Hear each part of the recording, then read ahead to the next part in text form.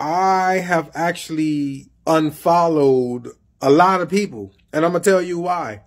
Because y'all are perfect.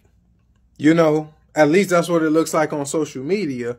So, you know, to be honest with you, that agitates my demons in me. Now, I'm not jealous of you, nor envious of you. I don't have that. Your life is your life. My life is my life. I'm not jealous of what you have.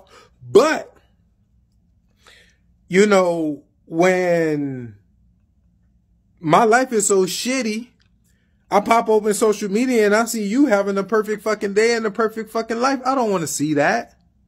I'm just being real with you. I don't want to see that.